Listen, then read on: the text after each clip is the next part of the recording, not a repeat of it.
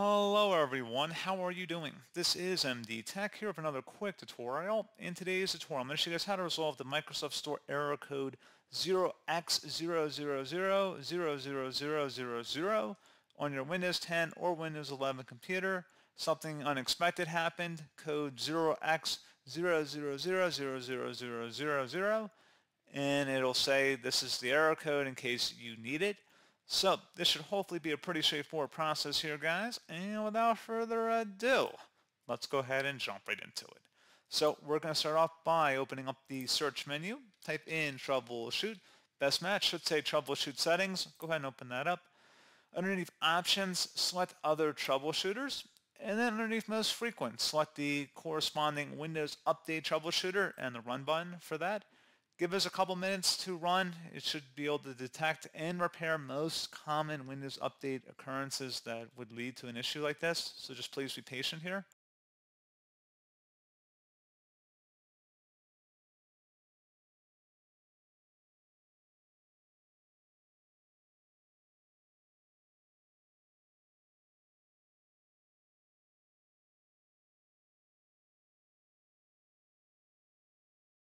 And then hopefully at this point, if you went ahead and checked for updates, you should be good to go. If you're still having a problem, close out of here. Open up the search menu and type in CMD.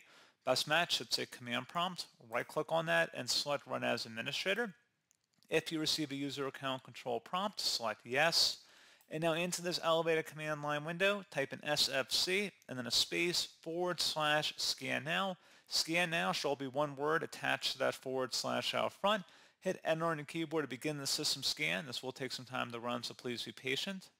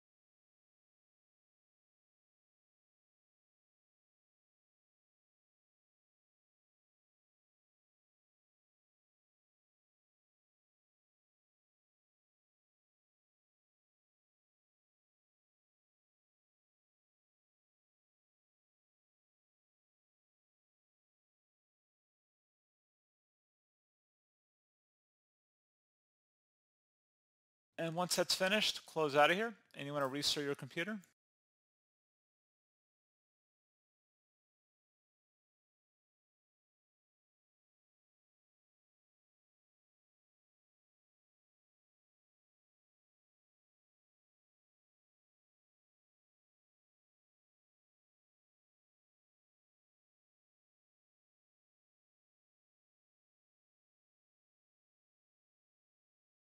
And there you go, guys. Hopefully this pointer issue has been resolved. And as always, thank you for watching. I do hope I was able to help you out, and I do look forward to catching you all in the next tutorial. Goodbye.